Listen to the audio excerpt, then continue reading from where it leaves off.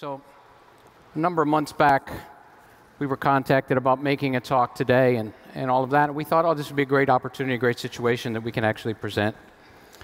And then 2 weeks ago, we get a call. And they said, we've got a great slot for you. It's an hour and 40 minutes into the talk. Everyone will have been sat for that hour and 40 minutes. Before that, Brian will have come up and given you every possible stat about mobility and everything that's going on and every trend in the market. Then arguably the most innovative car company in the world will come up and tell you everything you need to know about automobiles and cars and hardware and all of that. And then we'll bring 2 panels up of experts, and they're going to talk about technologies and everything that's happening. And then you just get up there and talk about whatever you want. What's left? So there is something unique about the heritage of Panasonic. We're almost a 100-year company. And the entire existence that we've had has been based on the consumer. And it's not something that's easy to deal with. And it's not something that necessarily the mobility and the automotive business really, truly understands yet. And let me give you a quick example. The consumer electronics business is almost entirely built on really quick product life cycles, 6, 12-month cycles. And does anybody fully realize why that is? It isn't because we want to do that. It isn't like we want to turn our product every 12 months. It's simply because we make a lot of mistakes. And we've got to correct those as fast as we can, and we can't wait 3 or 4 years of a cycle to be able to correct those mistakes, because what we know is the consumer is very finicky, and he's really hard to deal with. And he changes his mind, and you can't work in cycles that are that long. So I think the automotive business is going to go through some of that learning as we evolve in this very disruptive way. So the consumer electronics space has been disrupted for a long period of time. We know a little bit about disruption. We've learned some really difficult and hard lessons, so I'm going to share a little bit about that experience with you today and what we're doing in the automotive space to try to help enable those things as we move forward. The other thing is we know a little bit about consumer behavior. And we know that consumers like stories. We also know that consumers typically like to go to the end of the story first. So instead of telling you all about the technologies we're working on and all the trends and all that, I'm going to go to the end of the story, give you an idea of what it looks like. Fast forward from 2017, forward to 2030, giving you an idea how the story ends, and then work you back to the things that we need to do. So really, one of the stories starts in Houston, which is no doubt the carbon energy capital of the world today.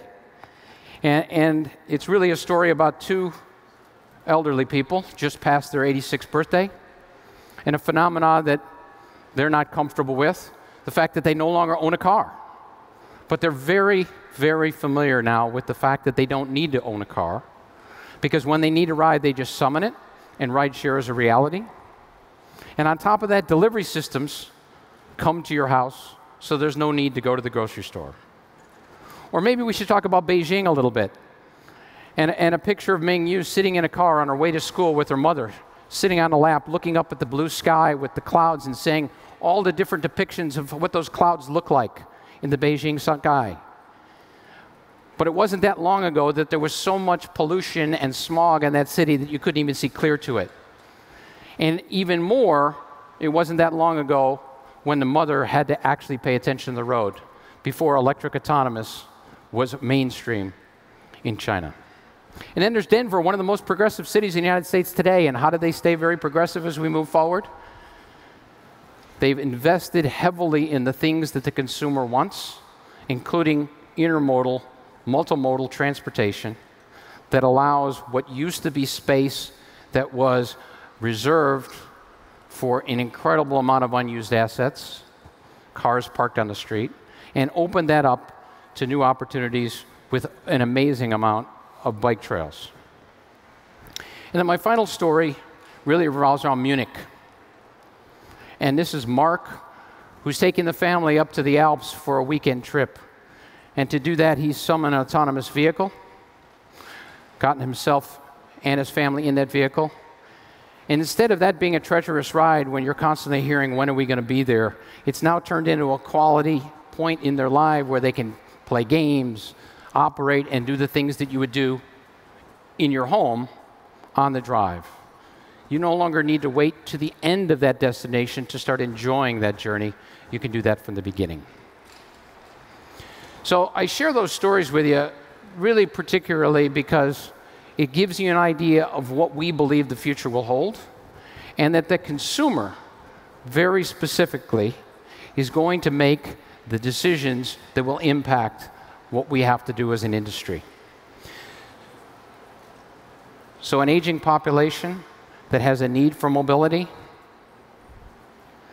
a highly polluted city that really needs, for health reasons, to clean it up, a highly motivated, millennial-spirited city that wants to grow, has to enable its consumer, and eventually, time is our biggest limitation.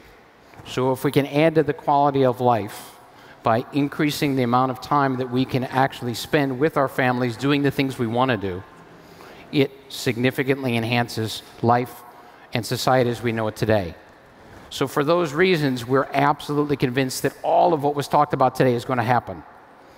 It's just a matter of how quickly it's going to happen, at what speed it's going to happen, and what does the consumer actually say and do to actually create the value that goes forward. So I want to talk similarly about the same macroelectronic or macro technology trends that many others have talked about today, but I want to give it to you from a perspective that's a little bit different, and that is of the consumer and what we know about consumer behavior and what you guys should expect and what the partners in the industry should expect that's going to come out of the consumer. So the first trend, I think you very well know what it's been talked about all morning. It's talked about this whole idea of mobility services, ride sharing, car as a service, all of those things have been talked about. But what we will tell you is this is highly desired. The penetration today is in the low single digits. We believe that by 2025, as much as 15 to 20% of all global passenger miles could be put through rideshare, for the simple reason the consumer will understand the three things that they are really interested in and that we have 100 years of experience knowing. If you can provide something that's faster and better and cheaper, the consumer will buy. And we believe that as you move forward with these services, they provide all three. They're faster, they're better, and they're cheaper. That assures us that that model is going to be successful. The other trend that we were talking about earlier is this whole idea of electrification and will it not happen, and what is it going to happen, to what extent. So the things that we've learned from our experiences, we've spent roughly $1 billion trying to be an eco company, ecologically very progressive and all of that. We had this idea back in 2010. We spent a tremendous amount of time and energy, and we found out one very important thing. The ecology, especially in the US, is not a differentiator. It's an enabler. If all things are created equal and you can be green at the same time, the consumer will buy.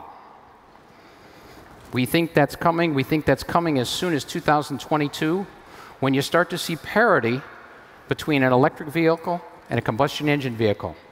And at that point, the adoption will exponentially increase. Because it's no longer, I have to make compromises for an electric vehicle.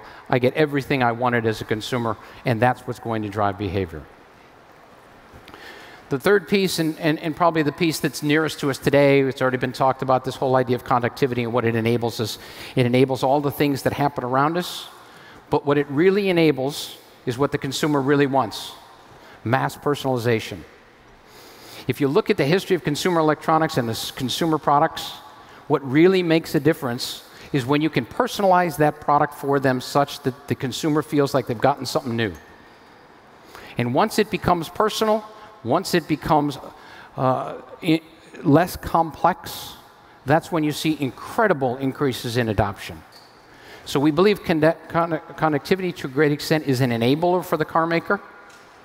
We believe it's also an enabler in many ways that the consumer doesn't even understand today.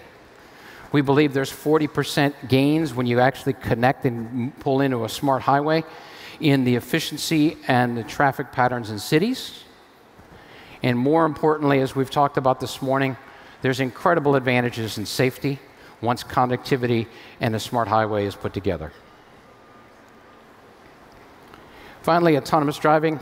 There's not much more I can say about that, other than the fact that we're absolutely committed to it as a company. We know what's going to happen. It's another thing that we believe, regardless of the surveys and regardless how many people you ask, at the end of the day, the consumer wants that because it enables them to do something different with their time, and we believe time is critically important, regardless what the survey data says.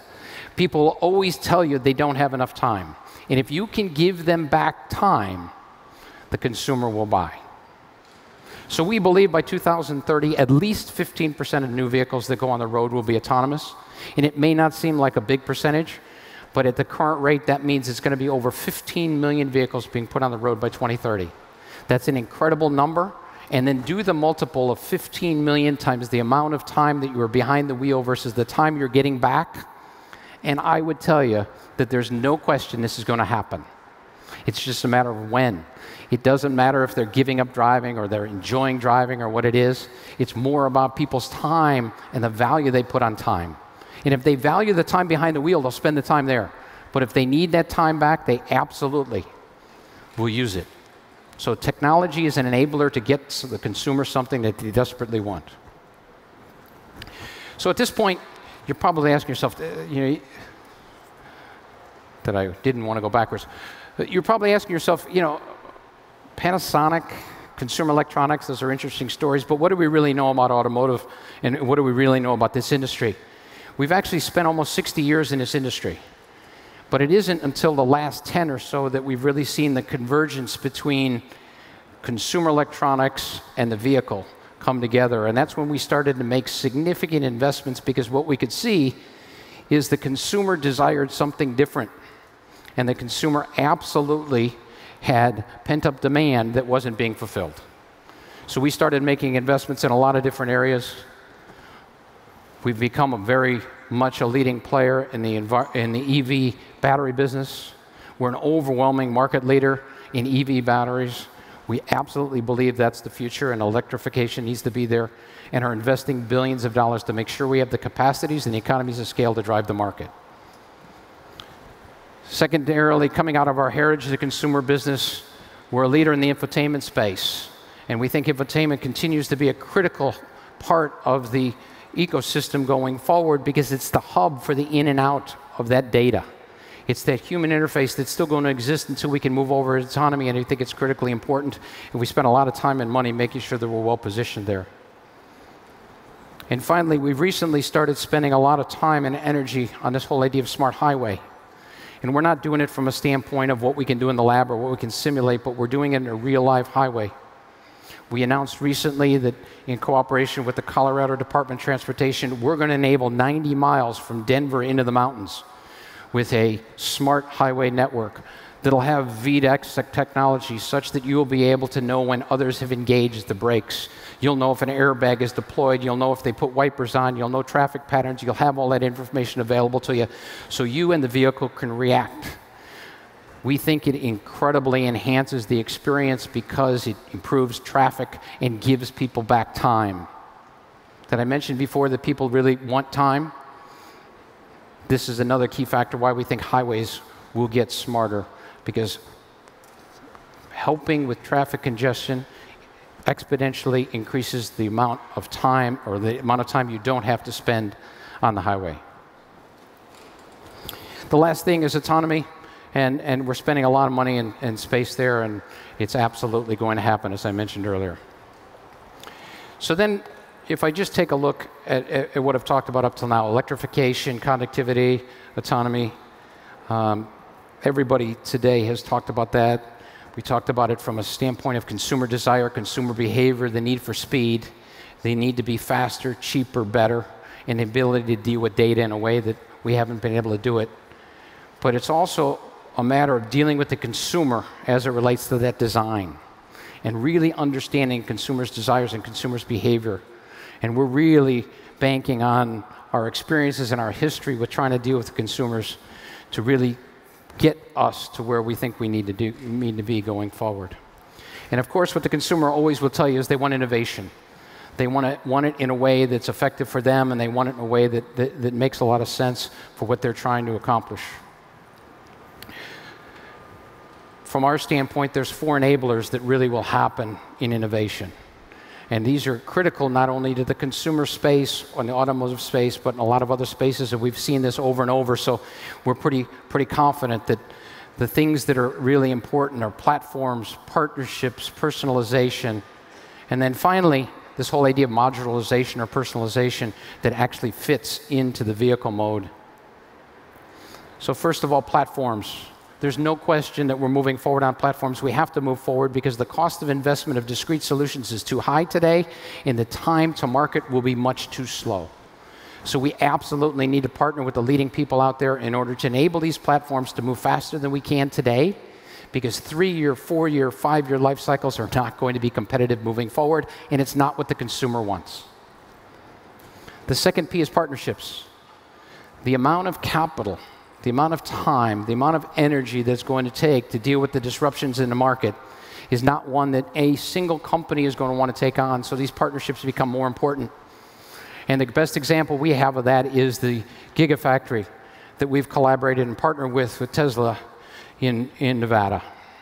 It's a multi-billion-dollar bet that the EV market will take hold. It will take hold aggressively in the United States, and we've partnered in a very unique way with what we think is the most innovative car company in the world in order to disrupt the market. If you took a look at this factory, it's one of a kind. It's the single largest lithium-ion battery factory in the world. And if you took all other lithium-ion factories in the world and put it inside that factory, it would equal the amount of output. So it's a disruption from a standpoint of where we think the market's going, and it's a huge investment on what we believe will happen in the future. The other thing that I mentioned is this whole idea of mass personalization, and that you get adoption rates that are much higher when you get to mass personalization. We absolutely believe that. The vehicle has to know where you're at. They have to know the vehicle can know what you're doing, what your preferences are, how that works. And it's pretty clear that 70% of global marketers believe that they need to deliver personalized service to have a successful future. So if that's the word from 70% of marketers, it has to apply to this industry. And we're working with any number of companies to make sure we enable that as we go forward. And then finally, pods. Maybe a little bit different than what the auto companies will tell you or what they'll talk about, but we believe that the whole idea of modularization makes sense for the consumer, and the consumer really wants more choice. And they want to be able to choose what that vehicle type might be, potentially what that powertrain might look like. They want to have the flexibility to deal with whatever it is and to be able to build a vehicle to their individual specification and to be able to build it in pieces. So we believe, especially in the EV market going forward, people are going to want to buy to their preferences and their behaviors. If they drive 50 miles, why give them 600 miles worth of length? They need 50, they want 50, give them 50. If they want 200, give them 200. Modularize the vehicle such that it can scale what the consumer needs. Give them body styles that can change easily, be able to be quick and swift, so if you make a mistake, you can correct it in a year. We absolutely believe that this is going to happen.